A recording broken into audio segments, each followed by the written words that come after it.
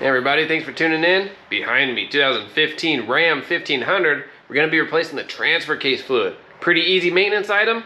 Let's get started. The transfer case is right underneath the driver's door. We have to remove our skid plate. It's 4 13mm bolts. We'll hold the skid plate up for our last bolt. Set this aside. All right, now we have access to our drain plug and our fill plug. We want to crack loose our fill plug first, just to make sure we can get it out before draining our fluid. Just use the square end of a 3/8 ratchet, crack it loose.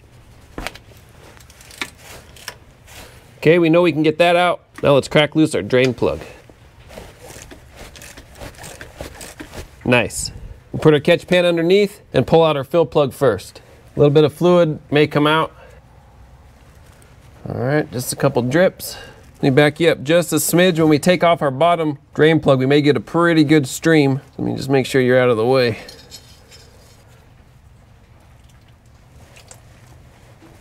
There we go. Now we'll just let that drain. Doesn't look like my drain plug is magnetic. Some of them are. Either way, we want to just wipe it off really good. Now the manual doesn't mention this, but I like using just a little bit of nylon thread tape on my threads just to be sure that it seals properly. We can put in our drain plug. Wipe this just a little. We'll tighten this to spec.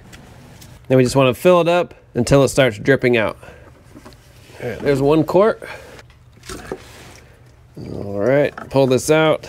That was about a ½ quart more, so 1½ quarts. We'll let this drip a little before putting on our fill plug. Put on our tape, just a couple of wraps, doesn't take a lot.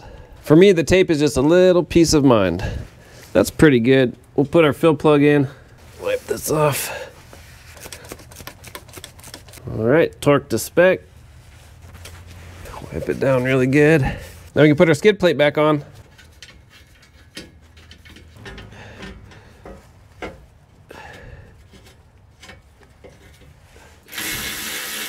All right, transfer case complete. Thanks for watching. If this was helpful, hit the like button, hit the subscribe button.